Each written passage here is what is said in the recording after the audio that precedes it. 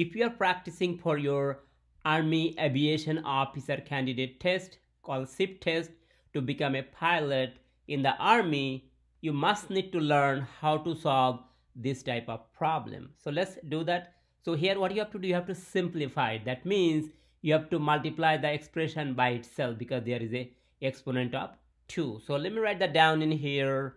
Square root over 5 minus square root over 3 times square root over 5 minus square root over 3. So you need to use the FOIL method.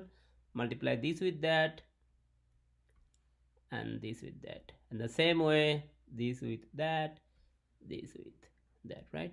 So now square root over 5 times square root over 5, that gives you just 5, because square root over 5 times 5 is 25, which is just 5. Now you have to multiply square root over 5 with square root over 3, so that gives you square root over negative 15.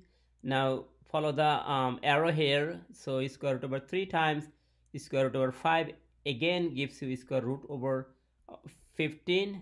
Now negative times negative becomes positive, square root over 3 times square root over 3, so that gives you 3. Now if you simplify that, that gives you 5 plus 3 is 8, and here minus 1, here is 1, so that gives you 2 square root over 15.